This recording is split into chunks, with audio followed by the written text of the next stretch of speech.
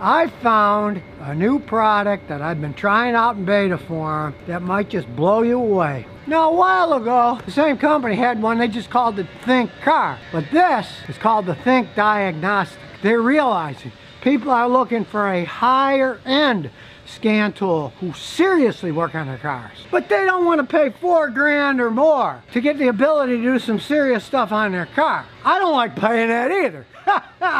In quite a few instances, it's better than this $4,000 scan tool that I have. Now, yeah, the system works with your cell phone, and they're not giving them away. It's a little bit under $200. But since it uses your phone for all the computer analysis, they don't have to create any of this stuff.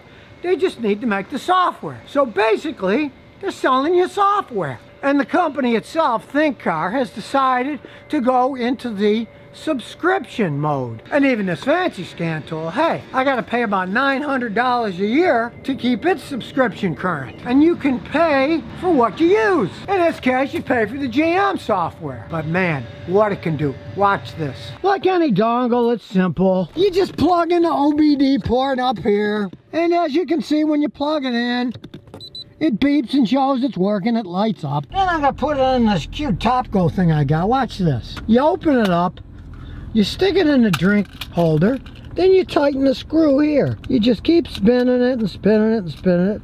Now it's nice and tight, so when you have your phone stuck, you can put it in any position you want and it'll stay there. Push the magic button in the back. Whee! It opens up, stick the phone in, and squeeze it. And here's the app. It's cold, so it's acting up. Here we go. So we'll start by just turning it on for OBD functions. Now, as you can see, it's analyzing everything. It's setting it up to the car. It now is connected and it knows. And look at all the stuff you can do. Read codes, read data stream, read reset codes, clear fault codes, test results. I mean, there's all kinds of stuff. Now, let's just say you want to read data stream. Select them one at a time, or you can select all of them. If we select all of them, you can see there's a lot of data here. We're in the E's and F's now. Just keep going and going. And one of the coolest things is its graphing capability. Here's the oxygen sensor output. We'll turn it on, select OK. Now it's getting the data, and it shows the data here. You want to get a little more complex? Watch this. For that, we're going to go to the All System Full function that has everything. As you can see, it's reading the VIN number automatically, going through all the data, and it knows what it is with the VIN number, and you click on the next step. Under this system, we've gone into the oxygen sensor analysis. It isn't just one thing that says there's a problem. Look at all the data that you can get about the oxygen sensors. This is about as in-depth as you can possibly get. We'll click on one and we can get all kinds of data on that particular sensor. And when we click on it again, look at this.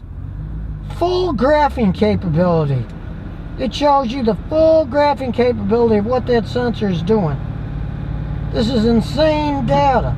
Absolutely necessary if you're serious about working on a car. Not only will it do the usual trouble codes, but it will go into a system, and then you get to choose all through that system for even more data. It's just crazy. With something like this, for around 200 bucks can do. Not only can it read the code, clear the code, read the data stream, it can test many actuators, and it even has special functions. In this case, it's a GM. You have to reset the idle if you change stuff like the throttle. It can do that. It can even reset your oil warning light that says it's time for an oil change. My super expensive scan tool, it can't go that far. All you need is a good cell phone. These things are mini computers. Why should a company have to make the gigantic scan tool? All that complexity when it's already in your phone.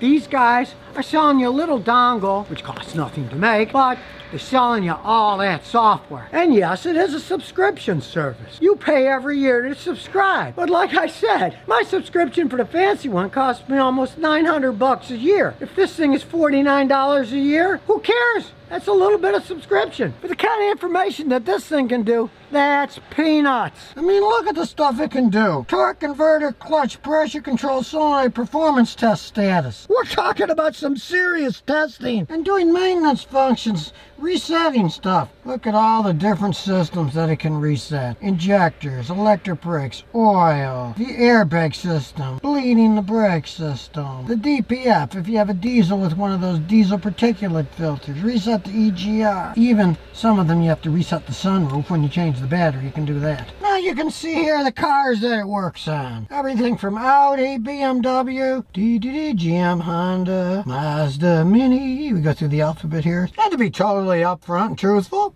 you can see this is purchased software. This is stuff that I have.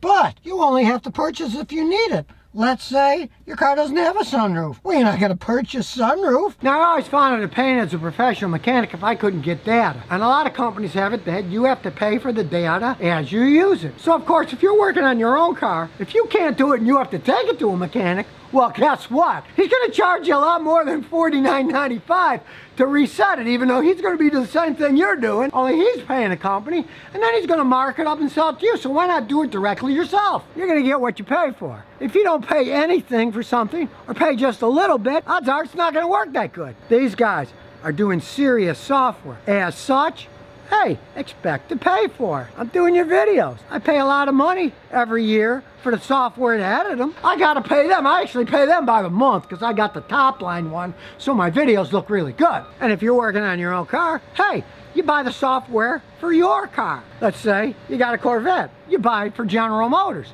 Well, you probably don't care about Audi. You don't own an Audi? Why pay the software when you're never gonna use it? You're gonna be paying about twice of what a Blue Driver runs. I like the Blue Driver. It's an excellent scan tool for a little bit under $100. And this is about twice as much. And you do have to pay a yearly subscription if you continue using it.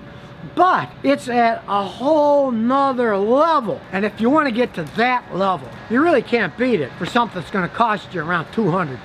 Then you can see the record section of stuff that I've already done. If it's your car, it keeps all those records. So you can see what happened before, what the data was. Something goes wrong, if you think it's the same, you can compare it, see if it's the same, or see if it's a different thing that's causing the problem. Because any cheap scan tool you can get for 20, 30, 40, 50 bucks, they can all do OBD2 data, but that's just generic data.